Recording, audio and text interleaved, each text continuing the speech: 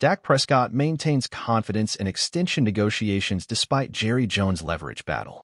In the thrilling offseason scenario for the Dallas Cowboys, uncertainty looms over the future of key figures like Dak Prescott, Tyron Smith, and CeeDee Lamb.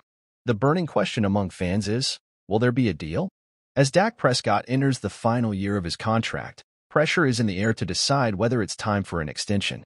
For Prescott, whose cost to the Cowboys could reach nearly $60 million without an extension, the clock is ticking at a crucial financial moment for the team. In an exclusive interview during the Children's Cancer Fund event on Monday, Prescott expressed optimism. "I'm definitely confident. It helps the team, and it's important for the numbers. It's a process, and both sides understand that. Everything is good. It's going to happen." This positive stance contrasts with Jerry Jones' statement during the NFL Scouting Combine, creating an intriguing atmosphere as the countdown to the start of free agency on March 11th approaches. Stay tuned for more updates on the negotiations and find out whether the Cowboys' star quarterback will secure his extension before the highly anticipated season. The drama continues, and Dak Prescott is confident the ending will be positive for all Dallas Cowboys fans.